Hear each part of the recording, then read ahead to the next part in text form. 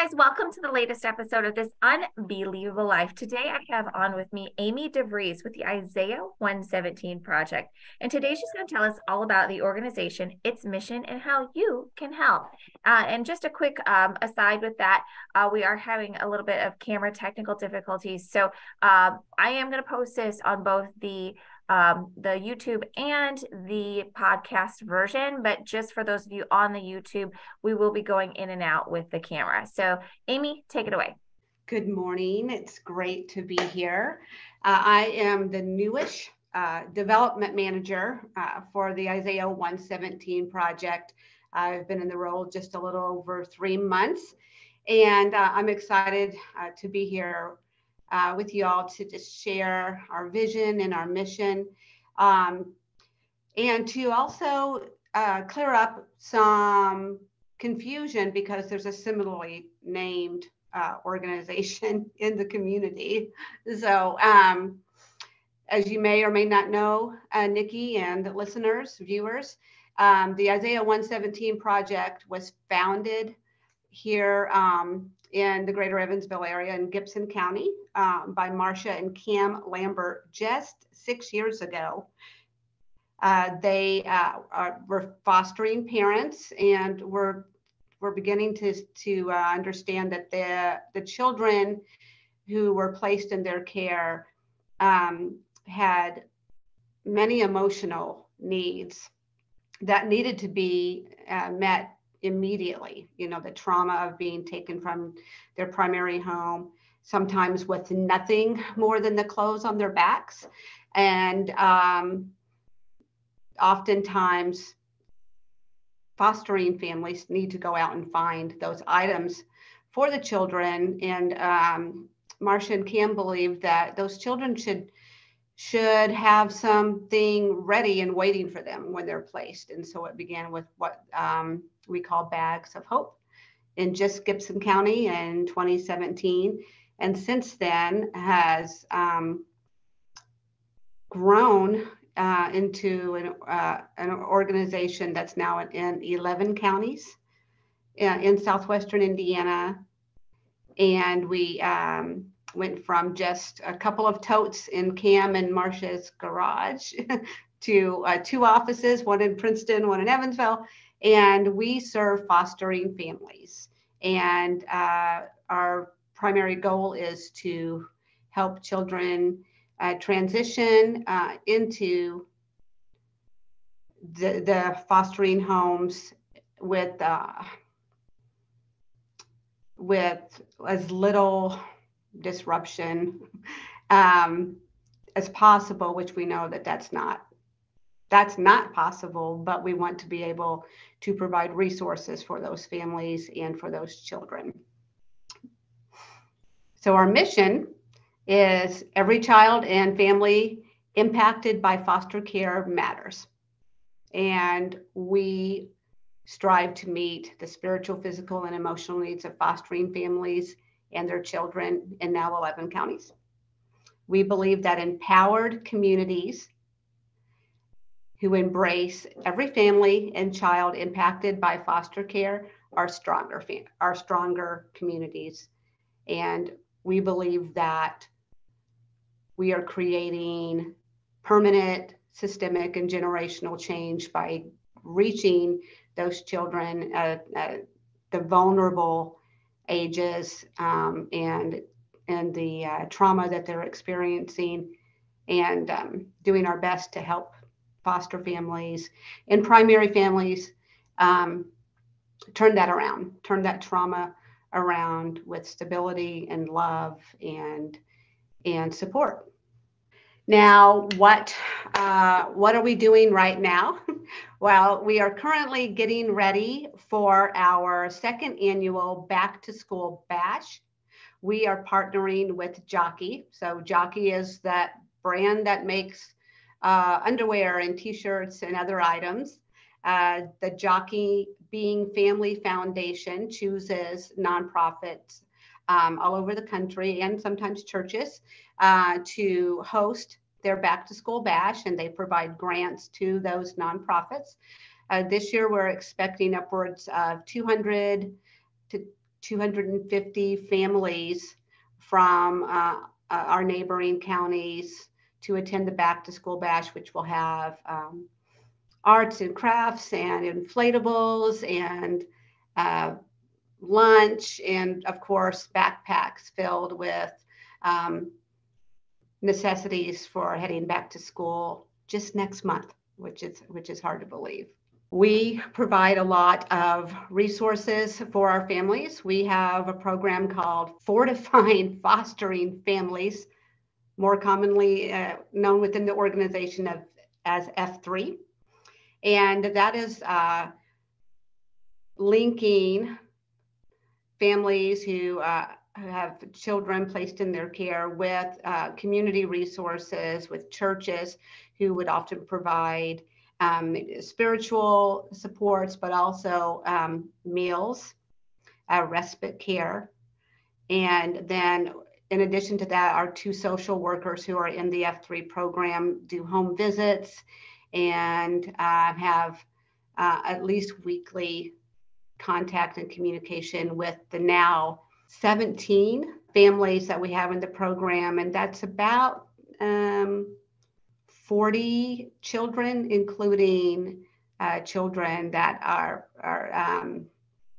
primary children are in that home. So we support the entire family, not just the parents or the children that have been placed in their care. We believe that they all need support. There's a lot expected from the families who volunteer to love on these kids when they've been pulled from homes due to various situations. So what we need for the July 28th, and I meant July 29th. July 29th event, which will be at the First General Baptist Church here in Gibson County at 11 a.m. What we need some folks who would volunteer the day of the event. You'd have to have a background check, of course, but helping these kiddos and their families pick out the school supplies that they need, get them over to the various craft and game and play stations at our event. We also need businesses to be collection points for school supplies for us. As you can imagine, it's quite a chore to make sure that we are meeting at least the basic needs listed on the school supply list, which varies from grade level to grade level. And we're also looking for a business who might want to step up and become a community partner with us on a bigger scale. 13 to 15 children would get everything that they would need to go back to school with just about $3,000. So a $3,000 sponsor could impact that many children that are coming to the event. I wanted to just share with you some additional resources and programming and events that we have throughout the year. So our Back to School Bash is not the only event that we do. It's not the only time that we're interacting with families. As I mentioned, our fostering families have been intentional community support, especially for the first 2 years. We learned in our research that 50 to 70% of foster families will quit within the first 2 years, and they list lack of support as their reason. There's a lot of stress in taking care of these kiddos who often need, additional emotional, mental health, behavioral therapies. They might have 504s or IEPs in schools, and of course that's additional meetings. So we want to be able to support the foster family so that they're in this for the long haul. And also it's a useful tool once people hear of the supports and resources that we offer in recruiting additional fostering families. In the state of Indiana, for every 7 children in need of foster placement, there's 1 foster family. And I would assume that many of you drive down the road anywhere, corner of Green River and Vogel, or the corner of St. Joe and Delaware, you might see signs that say foster parents needed. And that's because the state of Indiana is in quite a pickle because of the lack of fostering families and, you know, the supports that aren't there. We have learned that support provided by all of these different care communities, like the churches that we recruit and our social workers, has led to providing additional awareness in the community. As I said, recruiting families to foster and adopt, and they make a world of difference in the lives of the children and the families that are impacted by foster care. We've just in my 3 months, I've just heard some wonderful stories. Parents, you know, who are adopting multiple children that they've been fostering for a while. We have a program that we really would like to undergird, and that's our Foster Success Program. And many people may not be aware that education achievement is really low among youth who age out of foster care. So we created a scholarship program offered in partnership with Ivy Tech Community College and Oakland City University, along with the Wellborn Baptist Foundation. The Foster Success Scholarships are mentorships, which means we're partnering that student with a mentor who can promote, you know, just, you know, good work habits, study habits. They improve employment opportunities, and they also reduce the risk factors associated with the transition of young adults from foster care experiences. Upwards of 2/3 of young adults who age out of foster care will end up experiencing homelessness because of the lack of supports. So our scholarships include partnerships with on-campus resources, volunteer mentors, as I mentioned, and we provide material, emotional support, spiritual support, assistance to the scholarship recipients. And some of those scholarships range from anywhere from $2,500 to full room and board. And we don't skip out on the holidays. We have Easter Palooza and a Christmas Hopes and Dreams. We have donated Christmas gifts that really help support the foster families who, you know, are, yes, they receive a stipend from the state. In case anyone out there is wondering, well, I thought that the state of Indiana helps support these families. You're looking at about $20-something a day. So if you're looking at, I know I can't feed a teenager for $20 a day, and you're looking at all of the other things it takes, you know, to support and raise a child. So our Christmas Hope and Dreams program, we help with financially with the fostering and kinship families. And also it's a shopping experience. It's not a handout. So they're actually able to shop for gifts for all of the children in their home at deeply discounted prices. So they get to pick out the gifts for each child in their home. You know, many of us love to do things at Christmas time, and we might even pick a family and wrap gifts. These families get to pick out the gifts because they know the children better than we do. And that is just offering some dignity and some empowerment. They get to show their love and support the unique passions and likes of the children in their home. We provide each family with $100 to $150 or more buying power per child.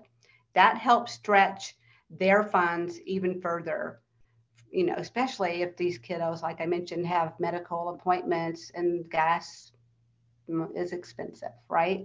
And this is just another way of supporting families. Let them know we see you, we hear you, we support you, we value you and the children that you care for. Coming up in September, Nikki, is an annual Beauty for Ashes pageant. And this is a natural beauty pageant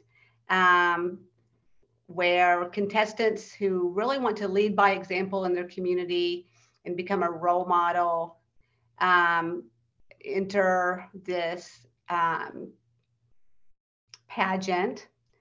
And the winners, give back to the kids impacted by foster care. They bring awareness to, the need for foster families and supports, and that helps build a stronger community. We had actually a really interesting story about a contestant from some years back who won Beauty for Ashes. She had actually been placed in foster care for some time in her life.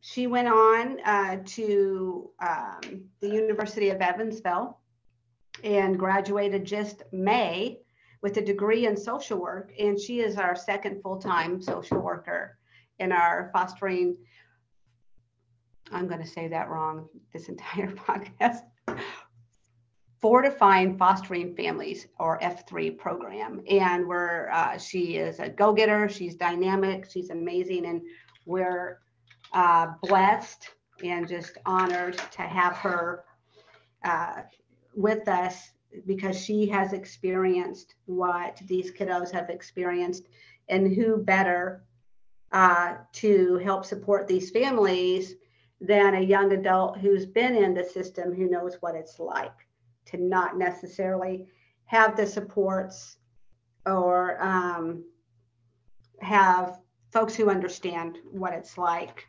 to be part of the system that admittedly needs some work. And that is something that we as an organization are committed to, is becoming more deeply involved with these families and entrenched in foster care, so that we can learn more about what are the systemic needs of foster care in the state of Indiana. What do we need to change? And we know that many people have answers, but haven't built relationships with those families to find out really, what do you need from this? What do you need?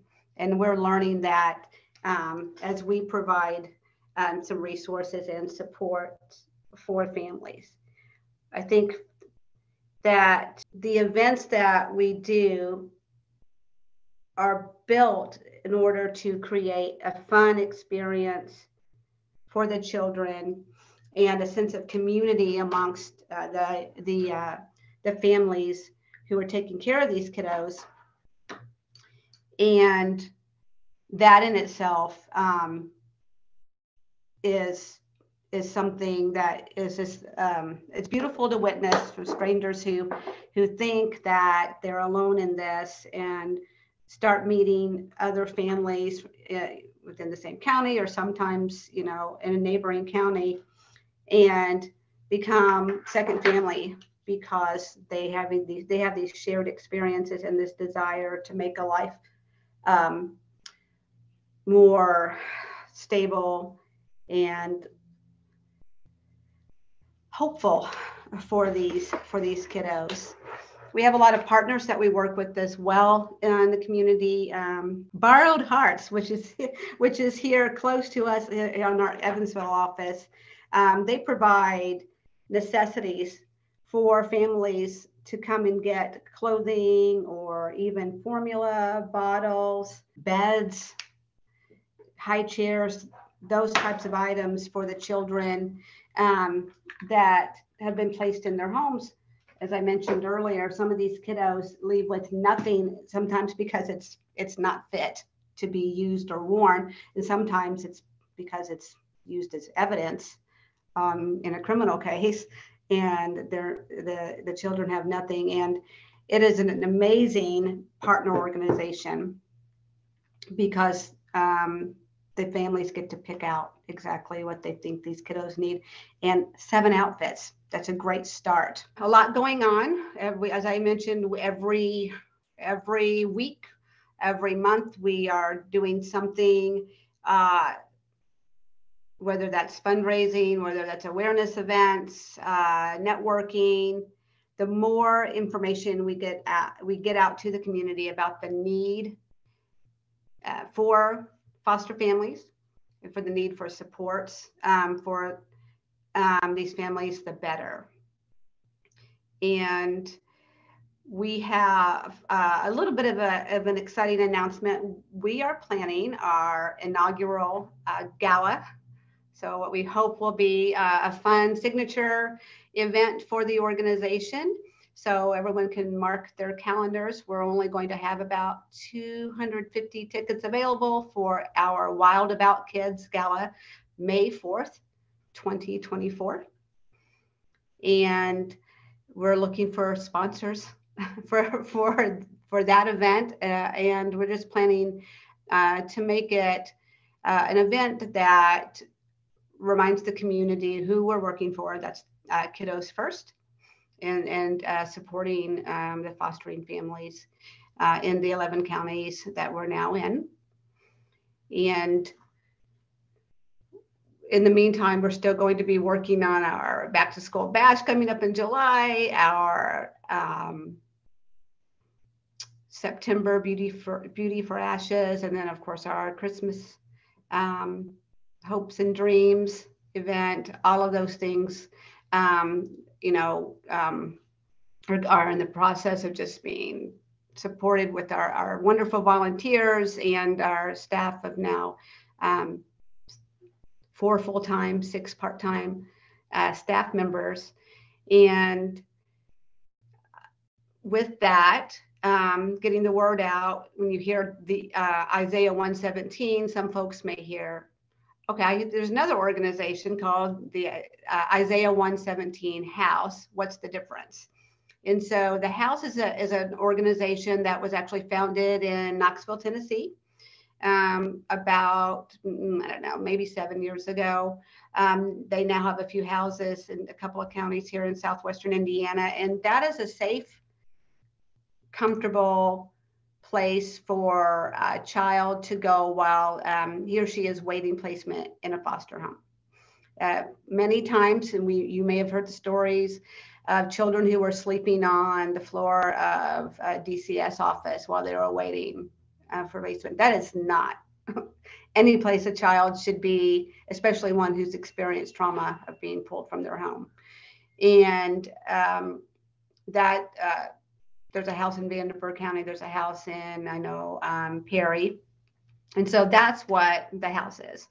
And so we are, after that placement happens, we're there for the children and the families, offering, as I said, the different supports that, and then one more fun thing that we do, and I can get some pictures available for folks, but there's some on our Facebook page, and that is our Dream Cycle program.